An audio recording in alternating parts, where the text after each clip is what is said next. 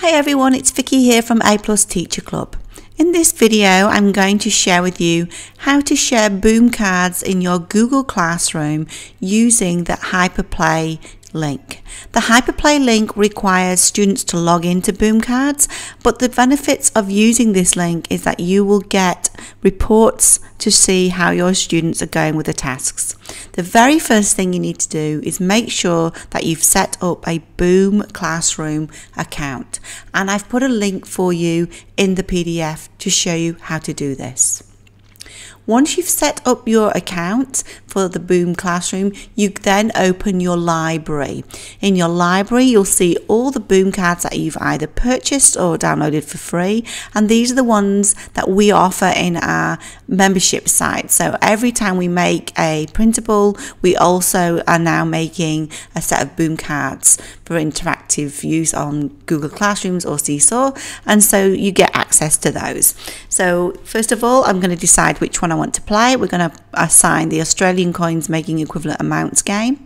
I'm going to click the blue action button at the side, and I'm going to assign this set of cards to my classroom. So you'll get a box here once you've set up your classroom, and it'll have the name that you've used. I've just used my first classroom because it's a test classroom. I'm going to check this box.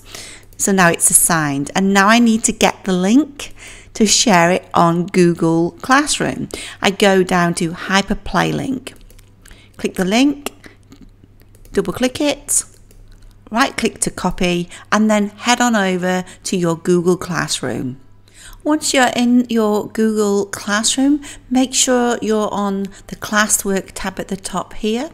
You're going to click Create, Assignment, and then you can add a title of the task,